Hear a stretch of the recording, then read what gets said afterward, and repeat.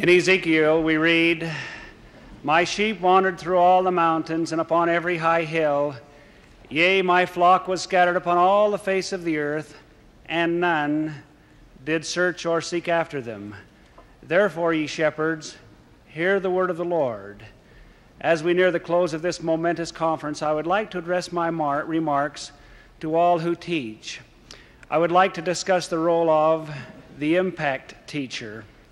President David O. McKay said, "There is no greater responsibility in the world than the training of a human soul."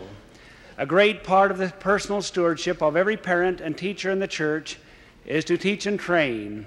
How well we fill this divinely commissioned task may well have eternal implications for many. One of America's philosophers, John Dewey, says, "The deepest urge in human nature is the desire to be important. It is a gnawing, unfaltering hunger. People sometimes become invalids in order to win sympathy and to get a feeling of importance.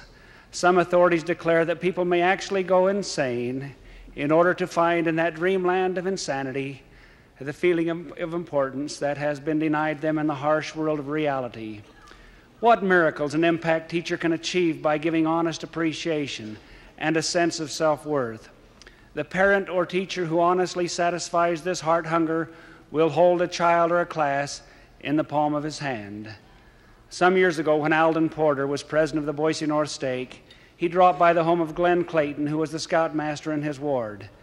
Glenn and his son were working together repairing a bicycle. President Porter stood and talked to them for a few minutes and then left. Several hours later, he returned, and the father and son were still working on the bike together. President Porter said, "Glenn, with the wages you make per hour, you could have bought a new bike. Considering the time you have spent repairing this old one," Glenn stood up and said, "I'm not repairing a bike, I'm training a boy." That year, 21 boys achieved the rank of Eagle Scout in his troop. Impact teachers do not teach lessons, they teach souls. Remembering why educators failed, someone furnished a rhyming explanation. College professor says, "Such rawness in a pupil is a shame. High school preparation is to blame." High school teacher says, "Good heavens, what crudity. The boy's a fool. The fault, of course, is the grammar school."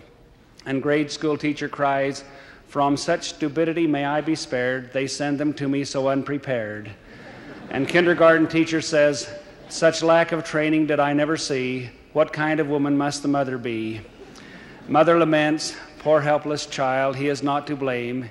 His father's folks are just the same."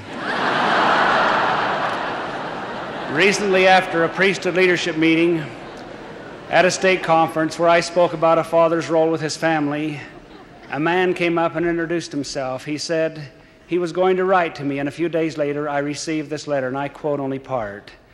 "Dear Bishop Featherstone, you possibly don't recall the brief conversation we had on the stand at the state conference last Saturday night. I told you I had a 17-year-old son to whom I hadn't spoken a kind word in 9 years.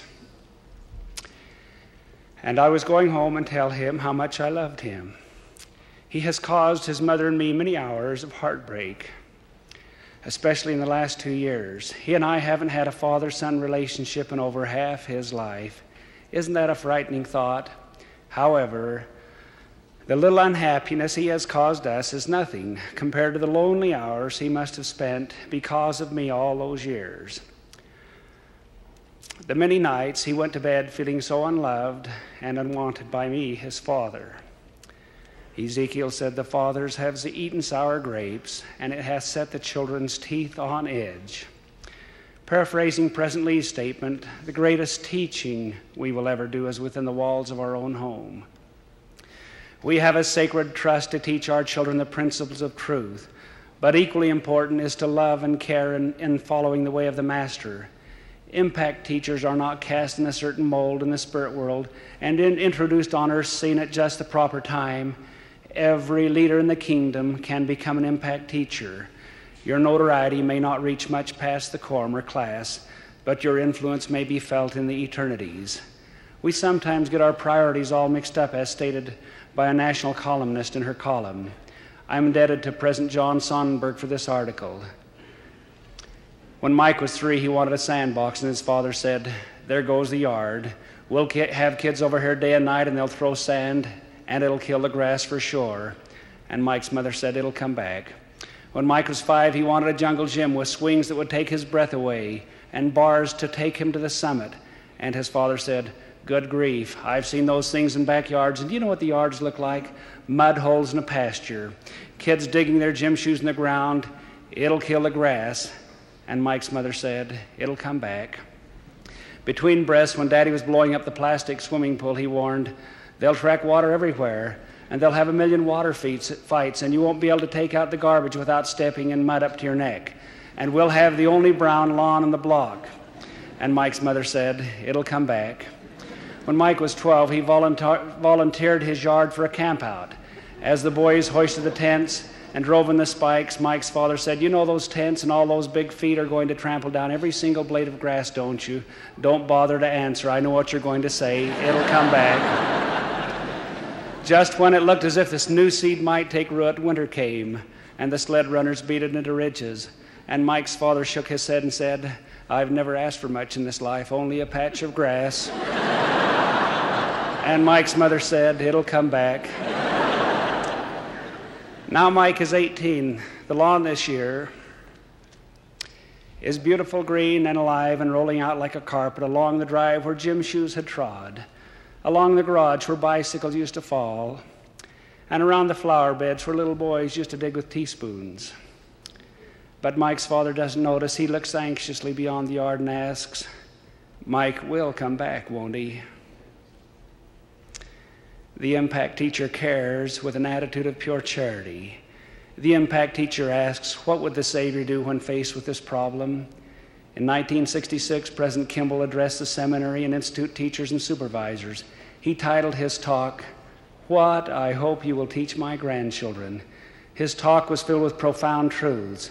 Every teacher in the church should read and apply it. Quote, "So I salute you, the trainers and inspirers of youth. Your responsibility is awesome. Your opportunities to become saviors near limitless. We do not excuse the parents and their failures, but we must place the burden upon your strong backs to carry on. It must be brilliant and effective. I'm depending on you to teach my offspring.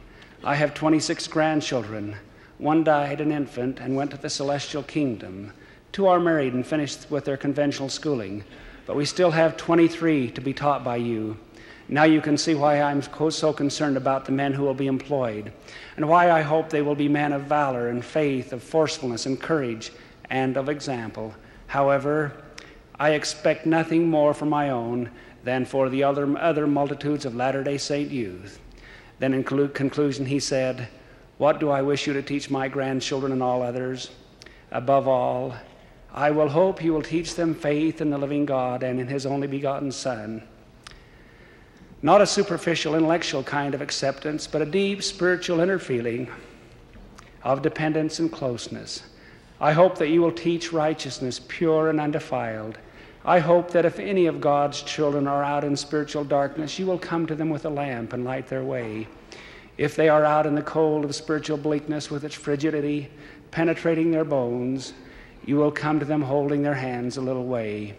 You will walk miles and miles with them, lifting them, strengthening them, encouraging them, and inspiring them. Yes, we must teach truths of the gospel, as President Kimball has said, to our youth with that kind of conviction. An impact teacher will be pure. President Kimball said at the Regional Representative Seminar a year ago, "It takes a clean fountain to send forth pure and clear water." The work of the impact teacher is first and with grating and lasting emphasis to save the soul of the student.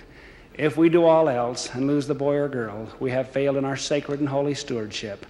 Let us declare as Job, "Oh, that my words were now written. Oh, that they were printed in a book, that they were graven with an iron and pen and lead in the rock forever, that the work of the impact teacher is to save every soul in the class or quorum." Dr. Gustav Eckstein, one of the world's renowned ornithologists, worked in the same laboratory for over 25 years. He bred and crossbred species of birds. He kept meticulous records on the varieties and hybrids of birds in his laboratory. Each day when he would enter his laboratory, he would go down 2 or 3 steps to the stereo. He would put on classical music and turn the volume up very loud. Then he would go about his work. The birds would sing along with the classical music. At the end of the day, about 5:30 p.m., he would turn off the stereo and leave for home. After 25 years, he had to hire a new custodian. After Dr. Eckstein left the laboratory, the new custodian thought the place should be aired out, so he opened all the windows. The next morning, when Dr. Eckstein went into his laboratory, he saw the open windows and noted that every bird had flown out during the night. He was devastated, his life's work ruined.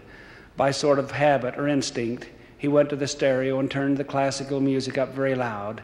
Then he went and sat down on the steps, put his head in his hands, and wept. The strains of the music carried out through the open windows, through the trees and down the streets.